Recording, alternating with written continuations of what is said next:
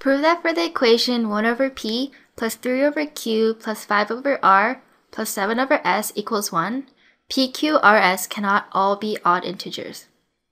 So I'm just going to rewrite this like this. So we're saying that 1 over p plus 3 over q plus 5 over r plus 7 over s. We're considering this equation right here. The question is asking that p, q, r, s cannot all be odd integers. So to solve this problem, we're going to use contradiction. And the way we're going to do it is to first assume that p, q, r, s all have odd integer solutions. So let's say p, q, r, s are all odd. We're going to use this to find a contradiction later.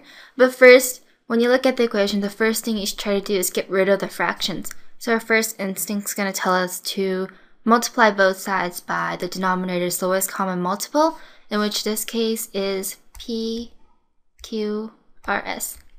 So let's multiply both sides by p, q, r, s. On the right side, we get q, r, s plus 3 p, r, s plus 5 p, q, s plus 7 PQR equals PQRS. When you look at this, it's really looks complicated.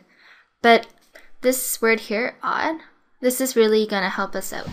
Because when we assume that PQRS are all odd, then the right side here, when you multiply odd numbers by odd numbers, it's always odd. So PQRS here is going to be odd. And we know that this is going to be odd because QRS, again, we're assuming that they're all odd. And then PRS, PQS, PQR are all odd because, again, we're assuming that they're all odd. So let's just write that down. So each term on the right side, on the left side is going to be odd. And when we have an even number of odd terms, so when we add all of these, it's going to be even. So that's the left side. But then again, on the right side, we have PQRS, which is odd. Since the left side is odd and the right side is even, this is a contradiction. So our original claim, which was that PQRS all have odd integer solutions, is false.